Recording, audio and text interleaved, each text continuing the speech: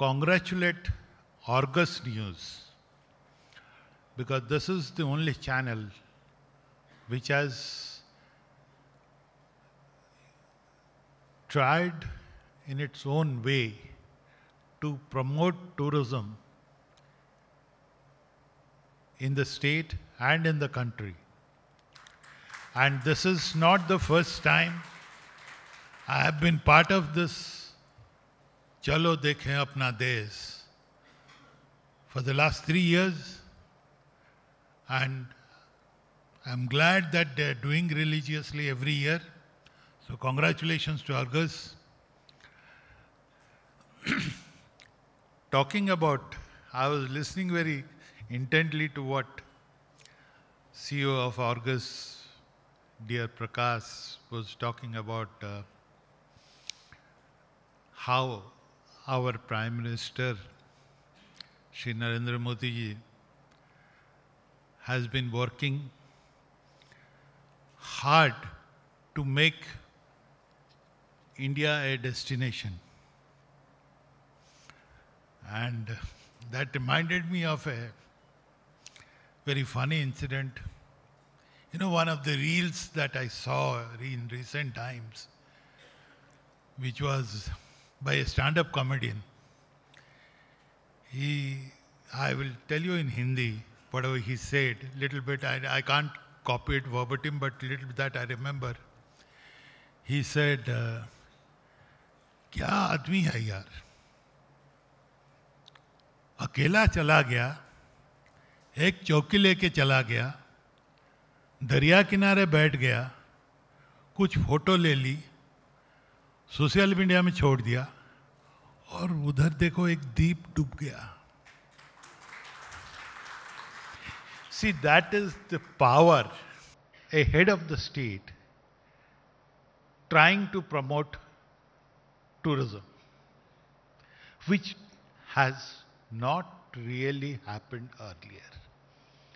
My topic today is not talking about, how to do tourism, where to do tourism, how we do experiential tourism, how we increase the inflow, what is the number of people that are going to come, or what is how the post-COVID the numbers have gone up.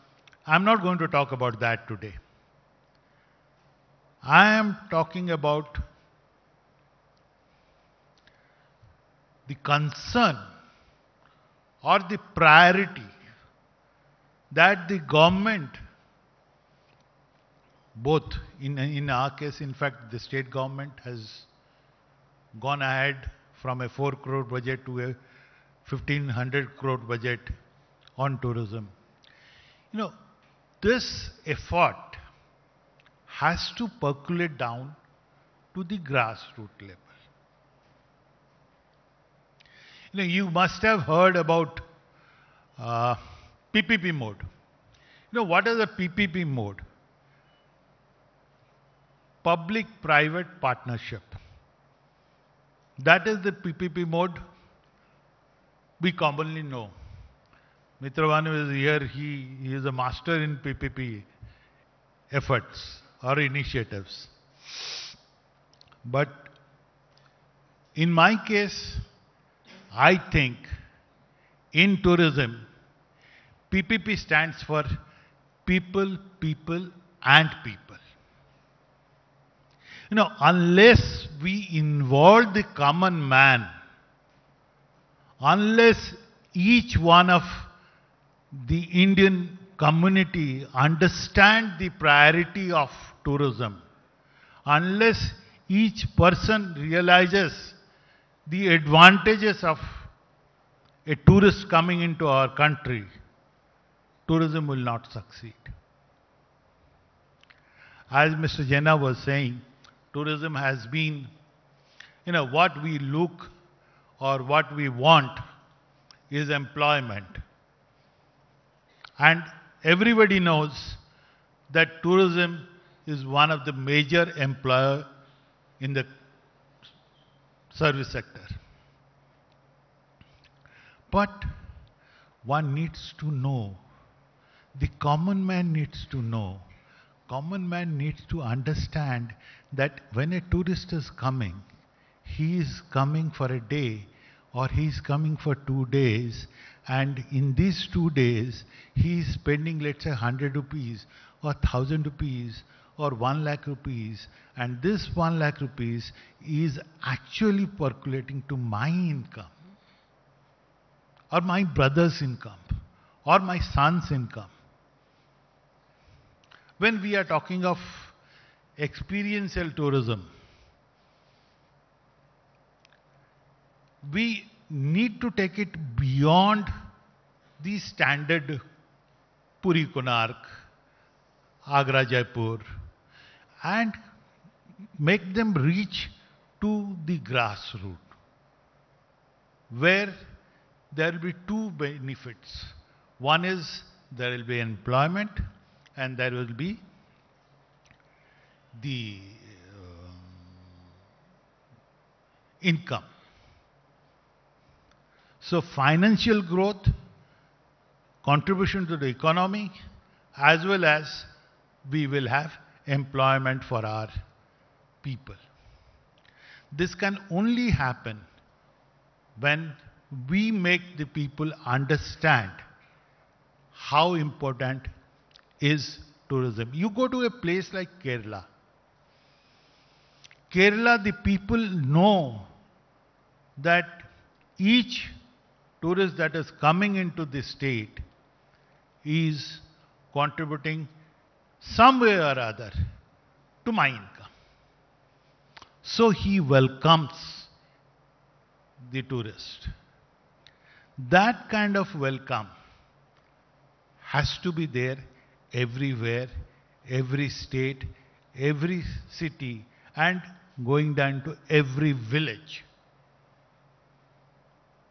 Then only tourism in India will grow, or tourism in India will flourish. I had the opportunity of interacting with some travel agents in Delhi, and they mentioned to me one thing. They said that when a tourist is coming, they want to see a village life. But in Odisha, we are not getting any village where we can take the tourist. We have not tried that. There is no model village.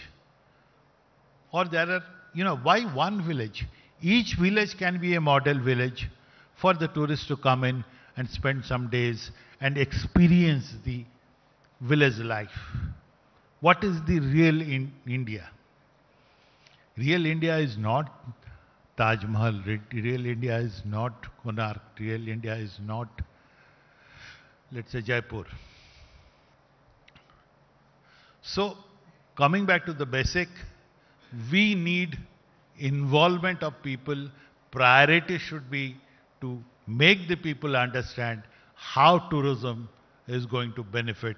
And my request to all present here, as well as to the organizers, is that to involve and propagate it in such a way that each Indian will openly welcome the tourist that is coming to his area, not necessarily foreign tourist, the local tourist also. Somebody coming from Nagaland and visiting Bhubaneswar, or somebody coming from Goa and visiting West Bengal, should be equally welcomed. Then only our tourism can grow. Thank you. I have taken a lot of your time. Thank you so much.